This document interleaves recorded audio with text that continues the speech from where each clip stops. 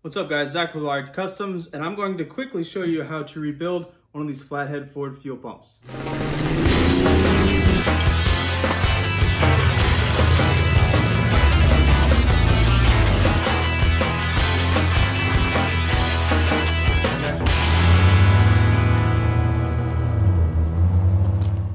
Okay, so this is a bolus, a glassless bolus fuel pump. So this is an early fuel pump. They used them all the way up until 1939 that I know of, but it's 39 and older. So that's what these came with. Obviously, they could get in the mix with the later fuel pumps, just as a replace and repair type situation. But these are very simple to rebuild at home. You don't need to go and buy a fancy one online that's made in China. You can use the original made in America parts. And simple part kit here. 11 Alpha-9349.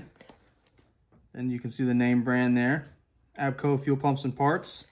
So this is the kit that you're going to need. It's going to come with a screen, some gaskets. These are our check valves in here. This is the spring for the pump itself. A new pump arm, which is nice. Not 100% necessary because I don't ever notice these actually wearing out. They're pretty nice, but if it's here, just replace it. This is our pump spring, the gasket for the stand. This is the gasket for the top. Then this is the actual pump itself. It's just a big plunger, guys. Very simple setup. So the first thing I'd recommend you to do, if yours is just a restoration type application, get a scribe and scribe the top and bottom before you split it apart so you know which way to clock the fuel pump. If you're going to original style fuel pump setup on original style car, you can buy some stock fuel lines and bolt it right up. If you clock this differently, you'll have to make or bend your existing fuel lines. On my Model A, I put this pump on my Flathead and I clocked it different because I liked how the fuel lines were routed differently. So keep that in mind. These are clockable, but if you scribe it, you know exactly how it came off so you can go back together the correct way. Now, obviously, this one is marked in the wrong direction. It's already been apart before I got it. That's not a problem. We'll flip it back forward and try to clock it the correct way. So we're going to start with taking this cap off here. It's a 7/16. Break it loose. We should have a bolt. We should have a washer of some sort here. This is actually a gasket, so that needs to be replaced when we go back on. Here's our cap. Here's our old screen and our little support for the screen there. So set those aside. We're not going to be using any of that. Now we're going to take these screws out here. This whole thing is going to split apart.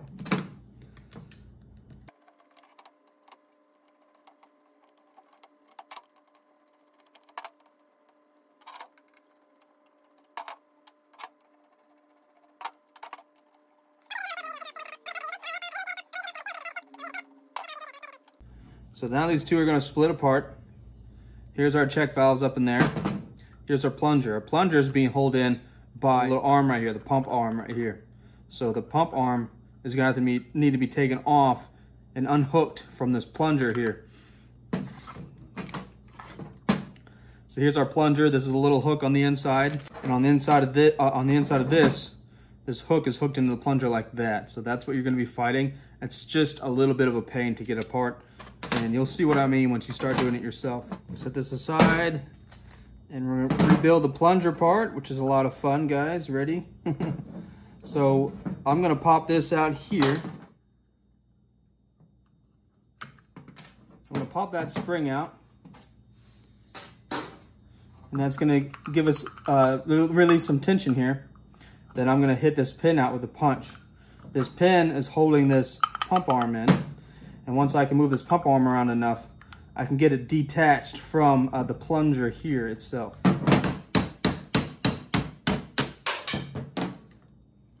So now when the pin came out, I got lucky and it detached from the plunger. So everything can come out now and get cleaned.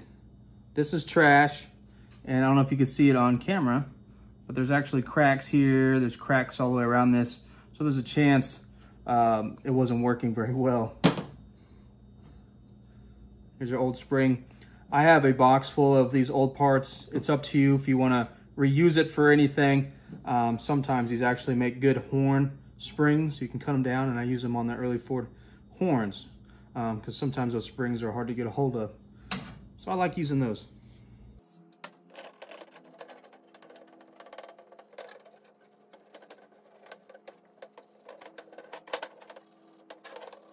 Now, I've had a problem with the kit's pump gasket where it falls in on one side and it leaks gas right out the top, which is not good. So what I like to do is get my own gasket, quart gasket, pretty thick here. It is for fuel, so it's fuel resistant. You can pick these up in a pack at most auto parts stores. I think this is a Felt Pro pack. And what I'm gonna do is use the cap here. I'm gonna cut it around the cap. Then I have a 1/8", and that's the inside diameter, and I'm going to cut that out. So I'm going to cut the smaller one out first, then I'll cut the bigger one out. It's just easier in steps like that. You can also use a socket, but I try to make the gaskets as big as possible that'll fit on the inside of this hat.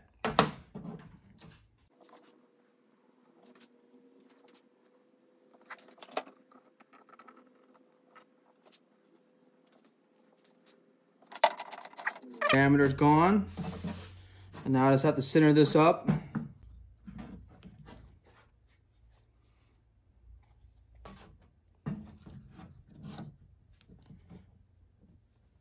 A little bit of an impression to hold it in place, because this part is important about size.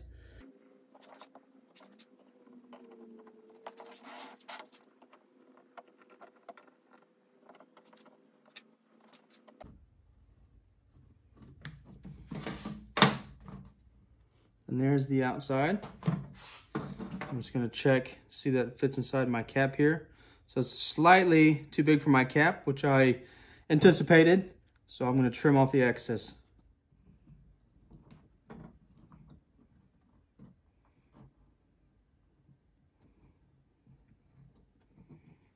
And this will be good to go. Make sure it fits inside my bowl.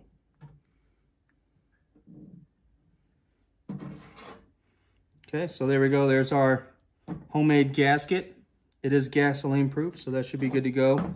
And it should mate these two up a lot better and gives us a little bit overhang than what this gasket would give us. So this is not going to fall in and lose its seal.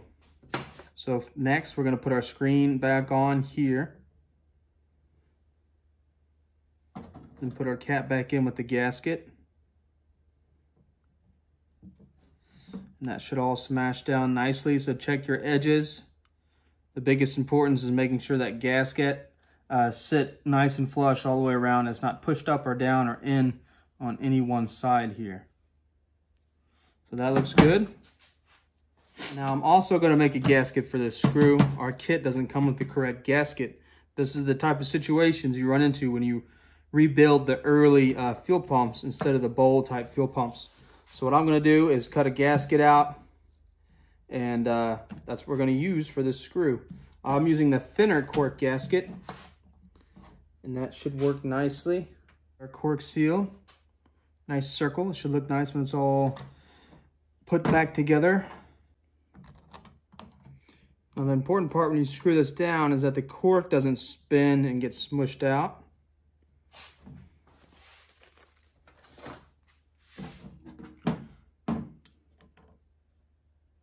Okay, I'm tightening it down and the cork is not spinning.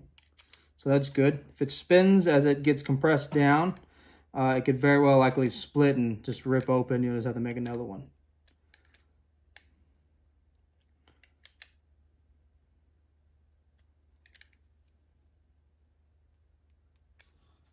That's snugged up.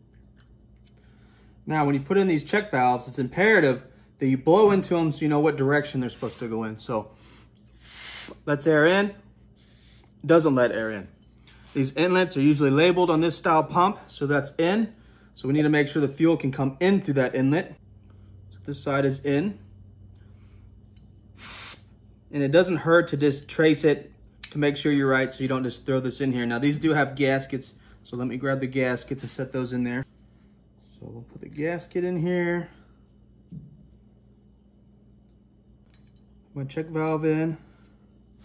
Now this check valve is going to be going out, so the side that you want to be facing up in this is the side that lets you blow air through it. So that side does not. So, well, gasket first. Here it is. Put the gasket in. So they should be facing opposite directions because both check valves are the exact same check valve. They're just faced in opposite directions. We have a little spring holder here. So that's going to be grabbing them and holding them in place. Then our 2 screws that holds the spring holder down. Pretty straightforward.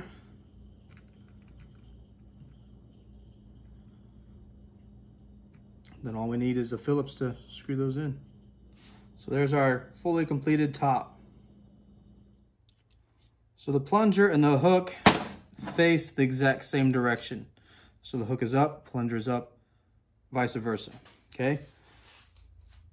This hook has to go inside the pump and grab through the plunger like this. So that's the hard part, guys. So we're gonna be trying to set this in here, trying to pin it and trying to hook it all at the same time. So I'm just gonna describe it at the beginning and you can just watch me do it because it's not as easy as it looks. So now here's the thing. If your original plunger is in good working order and the little ribbon here is not flat and worn out, I would reuse it. Only because of these new ones, a little bit thinner, a little bit more flexible, and they're just not as overall nice. On top of that, this are 2 pieces. And the original ones are 1 piece. This is 1 solid piece all the way through. Then it's pinned right here. Well, I guess it's not 1 piece all the way through, but you see what I'm saying? It's pinned together. This is held together. This is not held together. This makes this a really big pain in the butt. So I'm gonna use the original just because it's better. Now I put red tacky on it because it's a spot that's gonna be moving quite a bit. So I want a little bit of lubricant in there. This clocks where the plunger goes. So this always has to be facing the rear like that.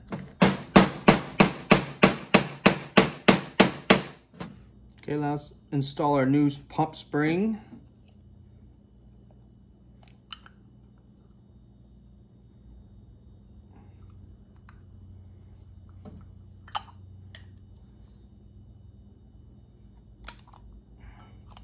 There it is. Now here's our other spring. So make sure you put the spring here. So before we set this in there, make sure you put the spring underneath it. So that's why this fight is a little bit difficult. Okay, now that we have the pin in, we can keep rocking and rolling, and we can check that everything's moving freely. So that's good. Now we can go ahead and put the top back on. And there is our rebuild fuel pump. All right, guys, after you put it back together, make sure you always do your checks. You're gonna pump this to make sure we have spring tension.